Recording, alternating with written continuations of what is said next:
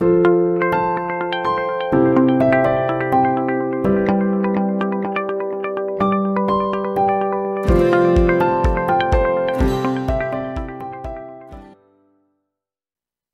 Matthew chapter 6, Jesus teaches us and he says, when we pray, we must say, Our Father, who art in heaven. We've been doing that series as a church this morning. Pastor Tobejane encouraged us last week. The Lord sent him back again this morning. So this morning we have got our brother, our friend, Tebogo Tobejane, that's his name. He's one of the leaders here in church. He's going to be speaking to us again this morning. I'm going to pray as he comes to the front. Lord, I want to thank you this morning that Jesus, we have the opportunity to hear from you, O Lord, through your servant here, O Father. You spoke to our hearts, Heavenly Father, through the prayers and the songs that we sang this morning, the prayers that we prayed, O Lord, you encouraged us, O Father. Heavenly Father, here we are going to receive your word through your servant. We pray that Jesus, you give him the boldness, O Lord, to declare your word, Heavenly Father, as you see fit. He has prepared, mighty God. He's got notes, O dear Heavenly Father. We still pray that your spirit, O Lord, will fill him, O Father. Your spirit, O dear Jesus, will give him the words, will string the words together, Lord, into sentences. That, Heavenly Father, as your word reaches our hearts, we'll be able to receive your heart, your word, O Lord, and make it work in our lives. We thank you, Lord, in Jesus' name. Amen. Amen. Greetings, saints. In the name of our Lord and Savior Jesus Christ, once again, it's a great privilege to stand here. I'm not sure what's happening with my eye, so pardon me. So we continue, as Pastor Dombo has mentioned, that we have been on this series where we're talking about the Lord's Prayer. We've been in the book of Matthew chapter 6, and we have been going through verse by verse and speaking on the Lord's Prayer. And the idea behind it is simply to get us to a point where all of us are in agreement with what the Word of God is saying about what Jesus was actually teaching his disciples. Teaching his disciples and teaching us. Amen. So what we want to understand is everything that has been said in this prayer. What does he say? What does he mean when he says, Our Father? Is God our Father? As Pastor Dombo preached very well on that part. God is our Father. And I want us to go to the book of Matthew chapter 6 this morning as we continue to read. Last week we were in verse 12. But I want us to read up to verse 13 today, which is where we are this morning. Hallelujah. So let us go into the book of Matthew chapter 6, and then we will read together as we continue this morning.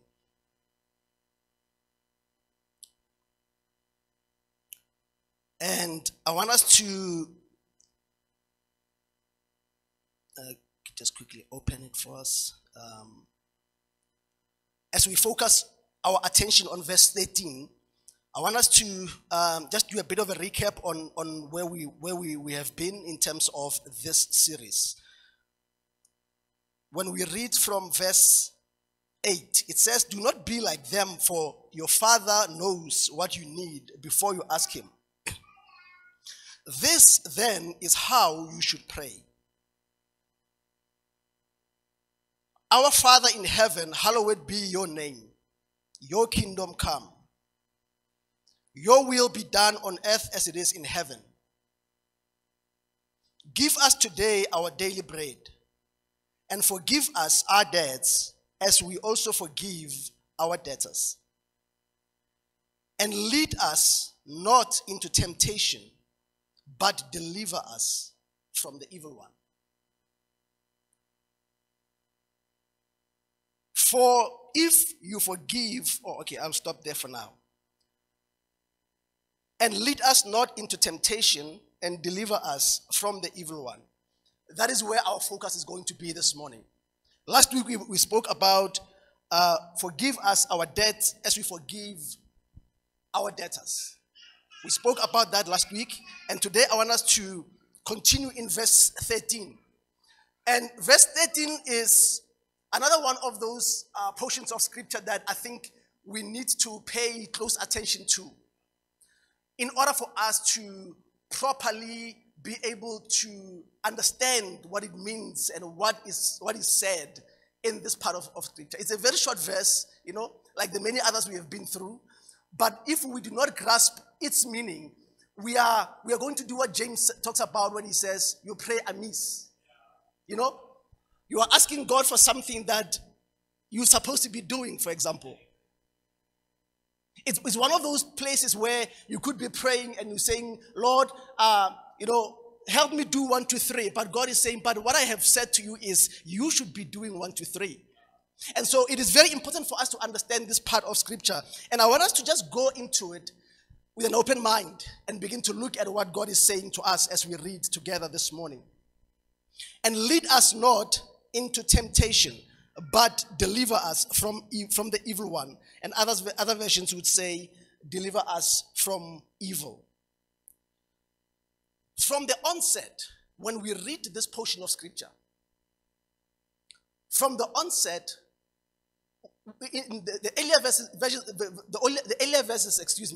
verses when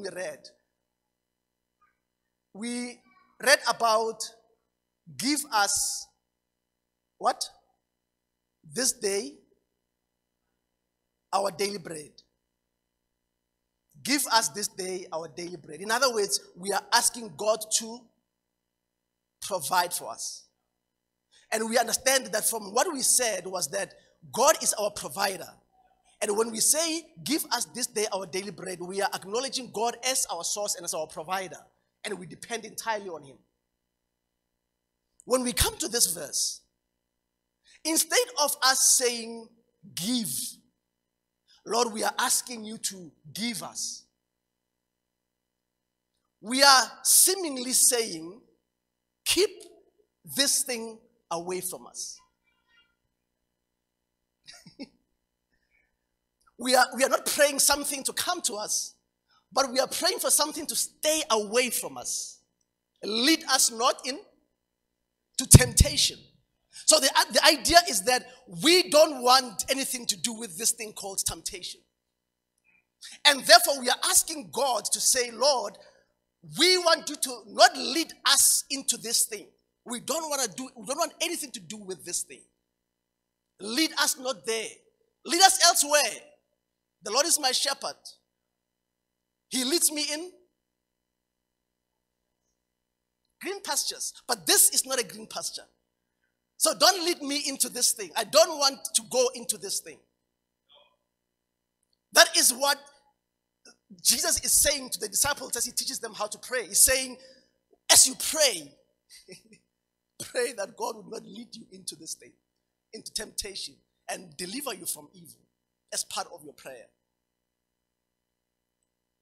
But then the question becomes, if we are asking God not to lead us into temptation, does it mean then that temptation is something that we should not experience in our lives? Does it mean then that we should not go through temptation? Does it mean then that our lives should be free from temptation? Is it something that is wrong to experience or to go through or to encounter in our experiences in life? If we are asking God to not lead us there, it means we don't want it. Because if we want it, we say lead us into greener pastures. If we want it, we say give us this day our daily bread. But here we are saying don't lead us there. But then the assumption could be, then it means temptation is something that we should be insulated from. We should be insulated from temptation. In other words, our lives should be free of temptation.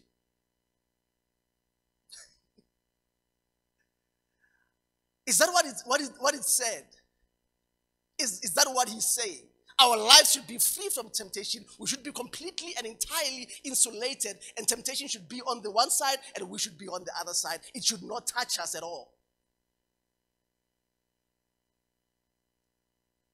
But when we begin to read, we begin to understand something that Jesus is actually trying to convey as he teaches his disciples to pray. And I want us to go together in the book of Galatians, chapter 6, verse 1.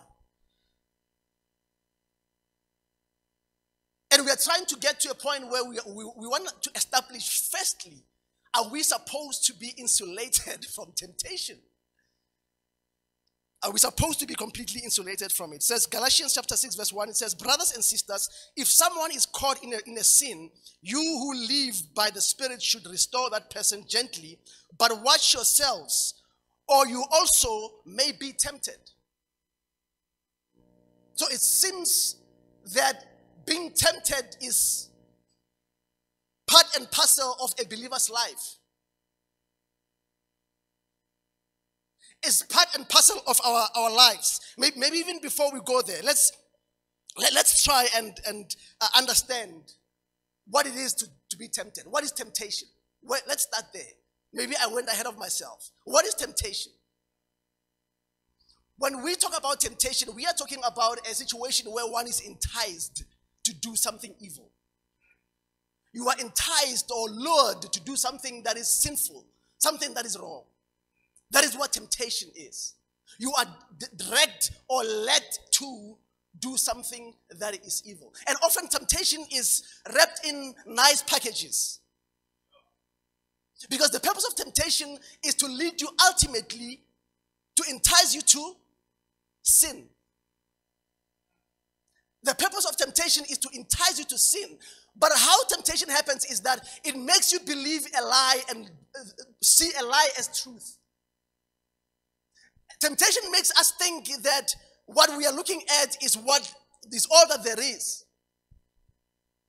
It's like wrapping up poison in a packet of a sweet cover, to entice someone to say, no, this is a sweet, it's very nice. But when you open it and you start eating it, it kills you because it's poison. That's what temptation is. It's an enticement to do what you are not supposed to do. And then he continues to say, in chapter 6, verse 1, he says, watch yourselves or you will be tempted. Amen. And then we read in Hebrews chapter 2, verse 18. I will read for us for the purposes of time. Because he himself suffered when he was tempted, he is able to help those who are being tempted. Hebrews 4:15, it says, for we do not have a high priest who is unable to empathize with our weaknesses, but we have one who has been tempted in every way, just as we are, yet he did not sin. And so what we are looking at here is that the Bible in the book of Hebrews is beginning to tell us about the fact that Jesus himself was tempted. And so if Jesus himself as our Lord was tempted, what does that say? Lead us not into temptation does not mean that we should be insulated from temptation. It means that temptation will be part and parcel of our walk with God. But what we do when we are tempted is what matters. It's not the temptation itself. It will come. Jesus himself was tempted. He went into the wilderness. He was led into the wilderness. And when he was there, what happened? He was tempted by the enemy. And therefore, what it means is that when we say, Lord, lead us not into temptation, we are not saying, Lord, insulate us away from temptation. Because if we begin to think that Jesus is saying, insulate us away from temptation, what happens is that we live our lives with that kind of understanding and we are misled. And therefore, to not be misled, we need to understand that what he's saying is that temptation will be there in your life on a daily basis, on an ongoing basis. But what you do when you are tempted is what is important. He says about Jesus, for we do not have a high priest who is unable to empathize with our weaknesses, but we have one who has been tempted in every way, just as we are, yet did not sin. The ultimate goal of temptation is to lure you into sin. Is to entice you and paint a beautiful picture about something that will lead you to sin and make you believe it. That is the whole intention of temptation. And it does not happen only once. You know, we read about the temptation of Jesus. The Bible says he was tempted in every way. And when we read it in the book of Luke, chapter 4, verse 13, at the end of his temptation, listen to what it says. It says, when the devil had finished all this tempting, he left him until an opportune time. So the devil is always looking for an opportune time to tempt us, to lure us into the things that will lead us into sin.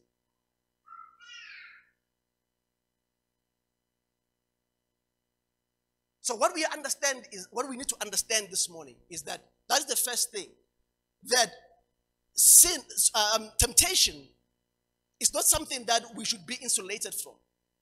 We know in our lives there's different temptations that we come across on a daily basis. So it's not a new thing. We know that. But we need to have that understanding as we pray. Lead us not into temptation. 1 Thessalonians chapter 3 verse 5, I will read, I will provide the notes. I'm just looking at the time from chapter 3 verse 5. It says, for this reason, when I could stand it no longer, I sent to find out about your faith. I was afraid that in some way the tempter had tempted you and that our labors might have been in vain. So Paul is writing to the Thessalonians and he's saying to them, I am concerned that whatever that we have done, the work we have done with you, I am concerned that the tempter might have tempted you and misled you. Then who is the tempter? You know, who is the tempter? Because we are asking God, do not lead us into temptation. But the question then becomes, who is the tempter? Then we understand the tempter in this case is that the enemy, the devil. Satan himself is the tempter. He is the one who tempts, who brings about temptation in our lives in order to move us away from God through sin. He is the tempter. And so when Jesus says, lead us not into temptation, it is because this thing has got the devil wrapped around it. This thing called temptation is written the devil everywhere you look at it.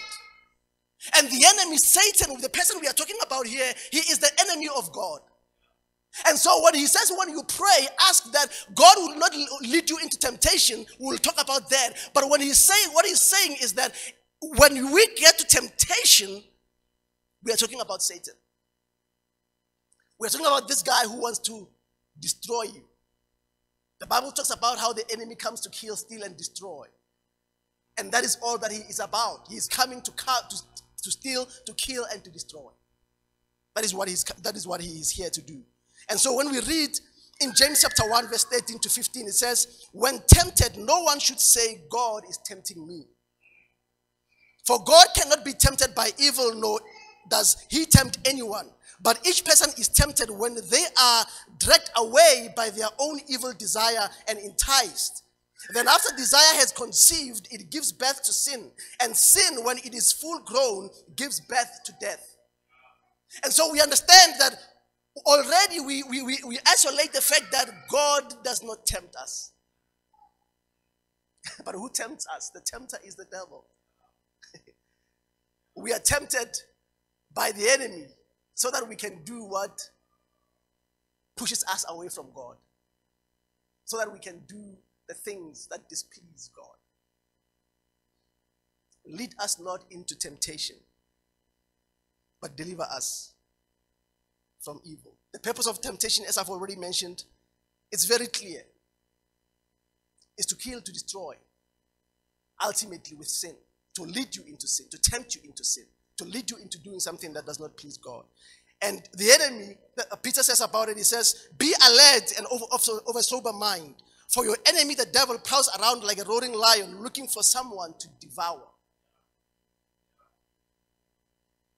He's looking around, he's busy throwing temptation in and throwing temptation here and there to make sure that we are devoured by him, destroyed basically by him, because he's come to kill, steal, and destroy. That's who he is. So, who tempts? Lead us not into temptation. Who tempts? Satan tempts, the devil tempts. God tempts no one, as we read in the book of James. God does not tempt us by evil. And I want us to just look further into that point, that God does not tempt us by evil. God does not tempt us. When we read in the book of Exodus, or rather, let's just start in the book of James, where we are, chapter 1, verse 2 to 4. It says, "Consider it pure joy, brothers and sisters, and whenever you face trials of many kinds, because you know that the testing of your faith produces perseverance. Let perseverance finish its work, so that you may be mature and complete, not lacking anything." And then in Exodus it says, Exodus 20 verse 20, Moses said to the people, "Do not be afraid. God has come to test you, so that the fear of God will be with you to keep you from sinning." I'm trying to bring home a point about the fact that the enemy tests us into sin so that we can disobey God. But God tests us and God takes us through trials to build us up, to strengthen us, to make us more closer to Him, to bring us to a point where our walk with Him we grow in our walk with Him. Let me put it that way. That is the intention of God when He tests us, when He brings trials our way. And when James talks about it, he says, consider it pure joy when you come across trials and challenges. So when you come across a hard time or you're going through a difficult time, know that God is trying to strengthen you, to build you up, to make sure that you grow in your walk with Him. That is the intention of God. God wants us to grow in our walk with Him. And as He says in the book of Exodus, He says, the intention of my test is so that you will not sin. But the intention of temptation is that you will sin. And so it's clear that God does not want us to sin, because God is against sin and God hates sin. And so when we are tempted, we must understand that part, that God tries us and tests us to build our faith, to build us in our walk with Him. Hebrews chapter 12 verse 4, talking about God as our Father. It says, from verse 4 it says, in your struggle against sin, you have not yet resisted to the point of shedding your blood. And have you completely forgotten this word of encouragement that addresses you as a father addresses his son? It says, my son, do not make light of the Lord's discipline, and do not lose heart when He rebukes you, because the Lord disciplines the ones He loves, and He chastens everyone He accepts as His son. Enjoy hardship as discipline. God is treating you as His children. For what children are not disciplined by their father?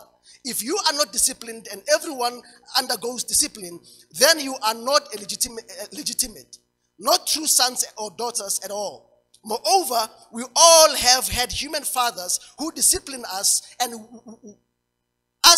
we respected them. How much more should we submit to the Father of spirits and live?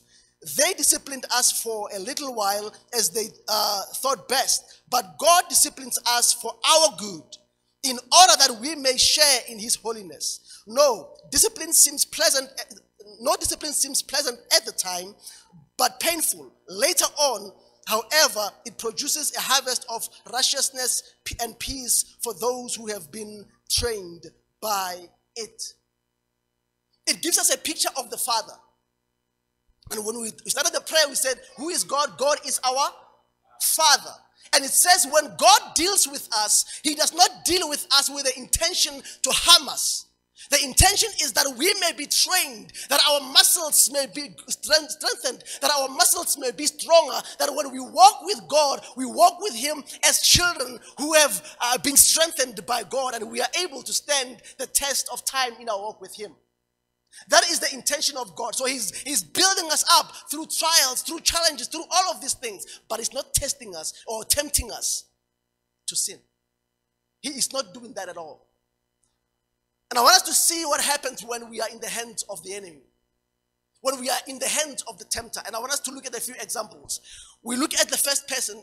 This guy is called Judas. We know about him, Judas, the son of Iscariot.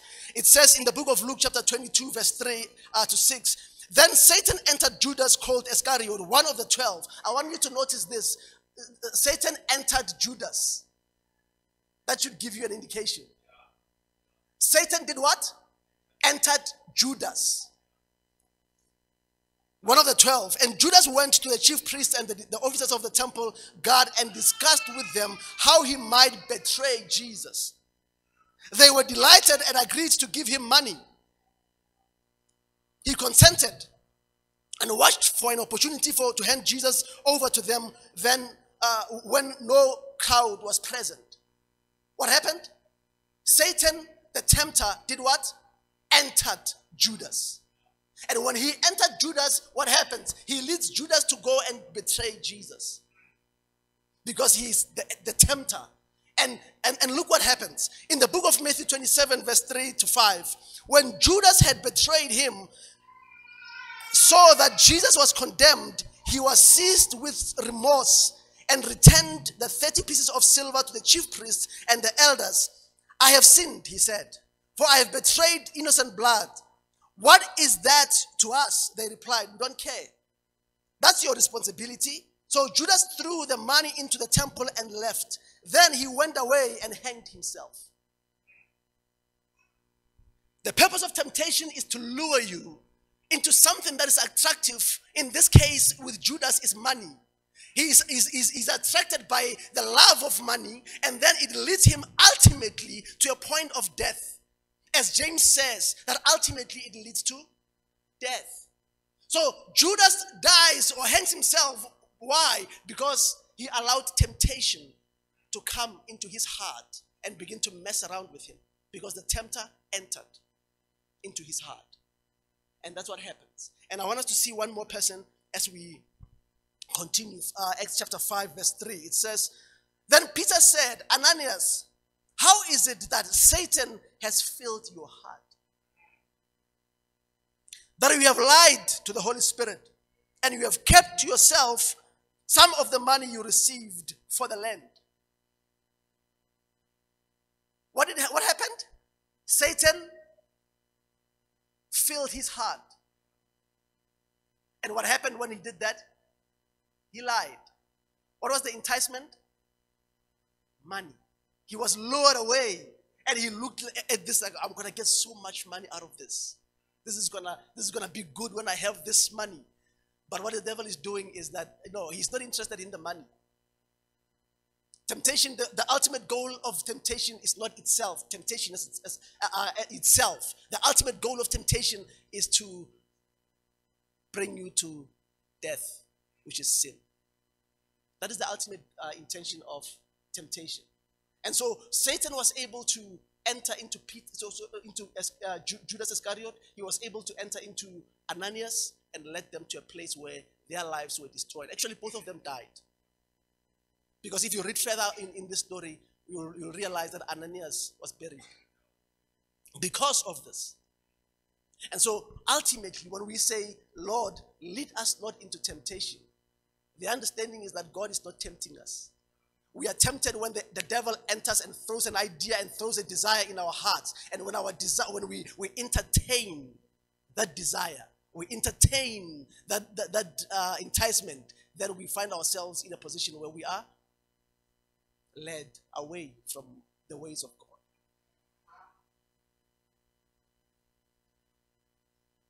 In James, once again, he says, when tempted, no one should say, God is tempting me.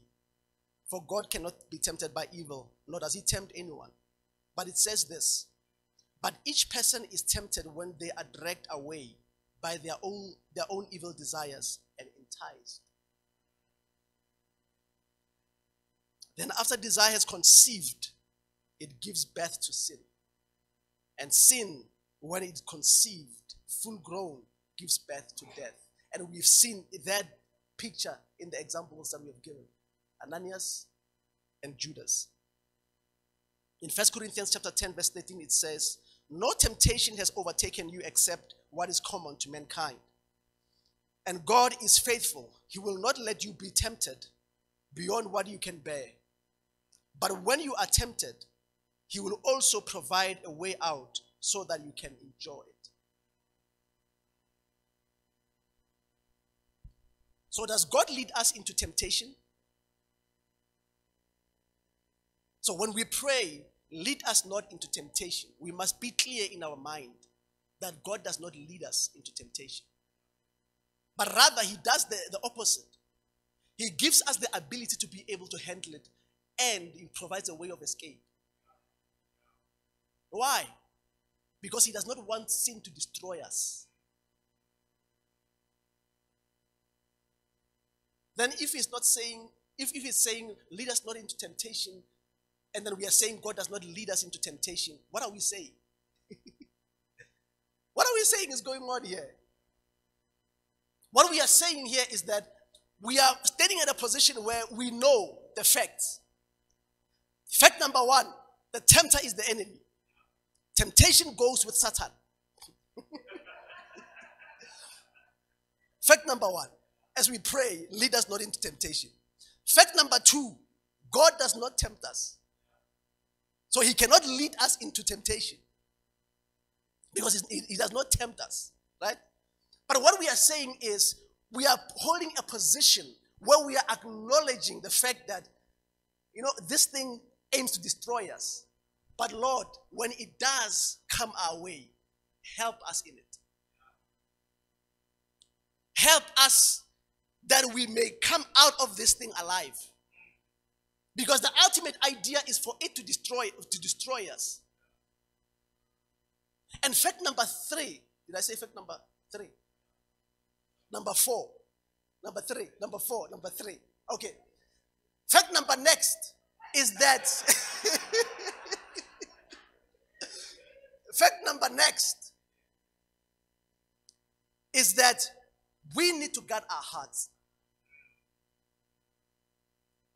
Because we play a key role in how we respond to temptation.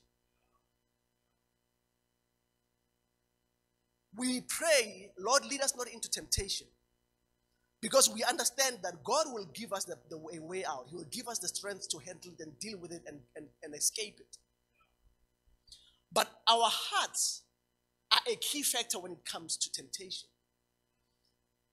You see, I said temptation comes to entice us. When it entices you, where is your heart? Do you entertain it? Do you look at what the devil is doing and begin to say, no, this looks good. Let's hear more of it. Let's hear more of it. In the book of Genesis, we see what happens in the book of in the garden. The enemy comes to Adam and Eve, or to Eve, and he says to them, "No, man, eat this thing. This thing looks good. What God said is not what he meant, but what he meant is actually this." That's what happens when temptation comes. The devil tries to come and twist God's word. He tells us, "No, man, come on, man. It's just the phone. You just take it, put it in your pocket. Come on, it's just the phone. No, come on, it's just it's not a lot of money. Just take it, put it in your pocket and go, No, man, come on, it's just nothing much is gonna come out of it. But what he knows is, what he's saying to you is make God a liar. If you are the Son of God, as he tempts Jesus, if you are the Son of God, is Jesus not the Son of God? Does Jesus not know that he's the Son of God? If you are the Son of God, what is he trying to achieve? It's trying to say to Jesus, doubt who you are, doubt who God is, doubt what you know about God, doubt the truth about your existence. That is the idea. And that's what happens. And therefore, what it means is that we need to make sure that we are rooted in God's word. And that is why we are trying to go through this scripture so that we understand ultimately what the word of God is saying, so that we are not lured by the enemy by telling us the lies that he tells us. So, lead us not into temptation, but deliver us from evil. We are dealing with two kingdoms. The kingdom of the enemy and the kingdom of God. And when we look at the kingdom of God, we know that the kingdom of God has nothing to do with evil. The kingdom of the enemy, on the other hand, is aimed at destroying us and doing all of these evil things against us. And so when we say, deliver us from evil, we are saying, Lord, by our own strength, we cannot get out of this thing. We cannot get out of it. You know, we look at the story of Job. Job goes through and he is tested, or he's tempted by the enemy. The enemy is trying to push him away from God. And we know the story of Job and we know what happens. But ultimately what happens at the end is that God doubles what Job lost. God gives Job everything else he has lost and even more. Gives us a clear indication of the fact that God is interested in the things that are for our own good. And we see that very same thing as Peter comes. Jesus says to Peter, you know what? The enemy actually wants to sift you like wheat. But he says to him, I have prayed for you, that you do not lose your faith, that your faith does not fail. I have prayed for you. And when you are strengthened, strengthen your brothers. Strengthen your fellow believers. What is Jesus saying? He's saying, I know that the devil wants to tempt you and eliminate you, but I have prayed for you. And he says to the disciples again,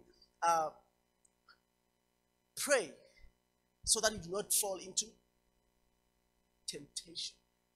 So what he's saying is that temptation will come, but when it comes, you must be able to stand, because there is this war that is going on between the flesh and the spirit. And what ultimately must win in the life of a believer is that the spirit must come out victorious. The things of the spirit and the things of the flesh are conflicting against one another, and the flesh wants you to do what the flesh wants you to do to please the enemy, but the spirit, on the other hand, wants to please God. And therefore the flesh is weak, but the spirit is willing. And therefore when we ask God, when we pray, we ask God to give us strength to deal with temptation. We are not saying God is a tempter. We are not saying God is leading us to temptation to destroy us. We are not saying God is trying to harm us. We are saying, Lord, we acknowledge that temptation can destroy our lives. And we are saying, helpless as we are, we need you, Lord, to help us as we go through it. We need you to help us as we go through it. Because we know, we have established that from Genesis to Revelation, all you have for us is, actually Jeremiah says, the plans that I have for you are not to harm you, but they are for your good. And so we ask God to help us, to give us strength, to enable us, to help us to stay away from this thing called temptation that is aiming to destroy us. So we trust God to give us the strength we need to go through temptation. Temptation will be there. Temptation will always be there. And there's nothing wrong with being tempted, but there's something wrong with how we react to temptation. And God wants us to overcome when we are tempted. When the enemy comes and gives us a piece of meat or whatever to entice us into doing whatever that he wants us to do, we should be able to say, the Bible says, actually Peter says, resist the enemy and he will flee from you. So when we are tempted, our posture should be the posture of resistance. When he says, try this, man, it's nice, say, no, I resist. That is the posture we should hold. That way we are able to find ourselves in a position where, as we are tempted, we are able to overcome temptation, because God is on our side to overcome the temptations that we come across. I will land it here for the sake of time. Thank you very much.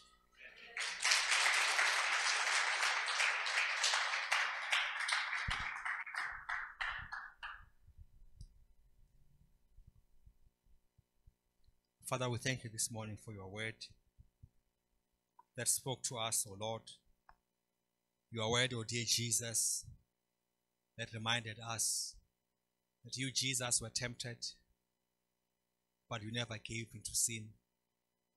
Thank you that this morning you have shown us in your word, O Lord, that you have given us everything pertaining to life and godliness.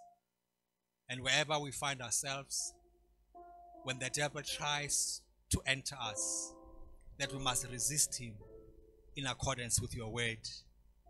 We pray this morning, O Lord, that you help us to hide this word in our hearts, that when the evil one tempts us, O Lord, we may reflect on your word and stand against the evil one. Hallelujah.